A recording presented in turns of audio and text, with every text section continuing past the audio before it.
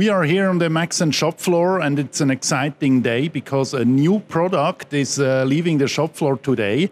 It's this robotic high-efficiency joint in a new diameter, 70. And with me here is Mauerer. He's a business development manager at Maxon and responsible for all things robotic.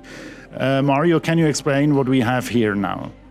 Yes, thanks. This is the extension of our high-efficiency joint platform, the first extension we built.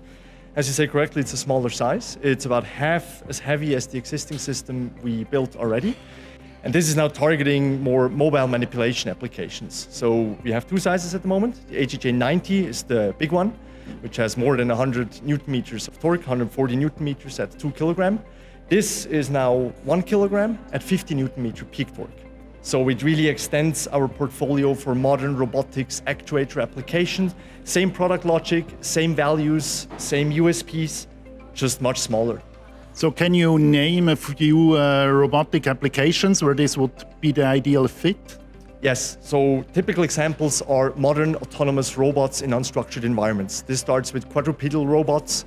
It can go to humanoids. It can be a wheeled base that has bimanual arms to perform certain assembly tasks, for example. But it's really a broad system that can be used in many applications, for example, also for wheel drives or steering drives in rugged and in harsh environments, because it's IP67 sealed and it's very over-torque capable. All of our high-efficiency joints are. So collecting a new product directly from the shop floor, that's always an exciting day. Can you explain us what it took to manufacture this new size here? Yes, it took at the same time very much effort by a large team that stands behind these systems. But at the same time, it also took very little, because thanks to Maxon's experience in designing such highly integrated actuators from our portfolio, we managed to build this system from the first kickoff meeting that I initiated 13 months ago to today in less than 13 months. And 7 months of this was pure component lead time. So this is a huge testament to the great engineering team that makes such system possible in a surprising short amount of time.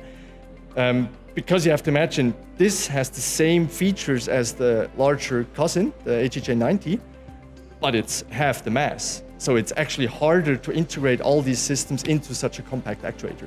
So even with these robotic joints, the motto is getting smaller and smaller. So is this the smallest version, or will there be more in future? No, this is actually not the smallest system. We go one size smaller. At the moment, we call it HEJ Micro.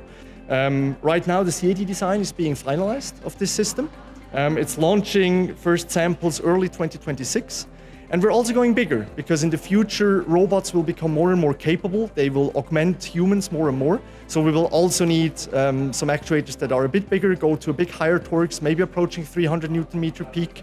But we also go smaller, especially for mobile manipulation, for end effectors, for grippers. This is the business end of a robot, right, where a robot performs tasks. So this is immensely important, and Maxon is very well positioned with small-sized actuators for such robotics applications.